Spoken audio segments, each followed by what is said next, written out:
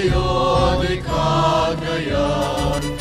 Through thick and thin we will not fail in weal or woe, to hold on high your banner waving to the stars through all the years. Be loyal be in every land and shining sea, that is sa'yo di kagayan. Alma Mater dear, we pledge to glorify your noble name, to chant with all our might and make eternal praises to your name. Oh, Alma Mater dear, oh hail, we march together hand in hand, we sing together at your call, we stand as one at your command.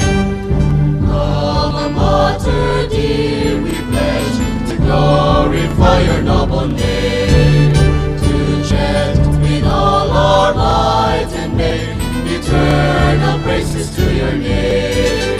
Oh, Alma Mater dear, oh hail, we march together hand in hand, we sing together at your call, we stand as one at your command.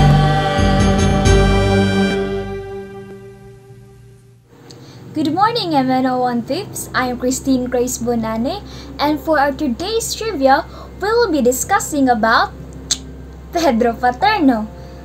But he is known as the greatest balimbing in the Philippine history. Pedro Paterno was a Filipino politician who has been called the greatest turncoat in the Philippine history. He was also a poet and a novelist.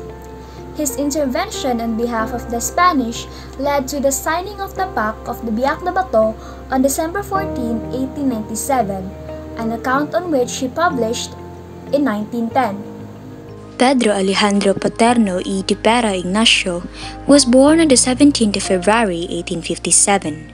He was one of 13 children born to Don Maximo Paterno and his wife Doña Carmen de Vera Ignacio. Maximo was exiled to Guam for 10 years following the 1872 Cavite Mutiny and died on July 26, 1900s, leaving behind considerable wealth.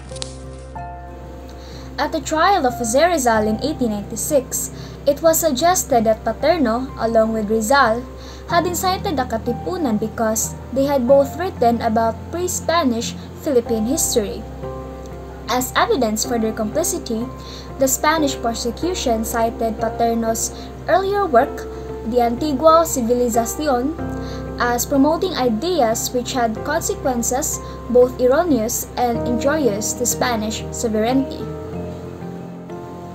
In 1897, the Philippine Revolutionary Forces led by General Emilio Aguinaldo had been driven out of Cavite and retreated northwards from town to town until they finally settled in the village of Biak na Bato, in the town of San Miguel de Mayumo in Bulacan.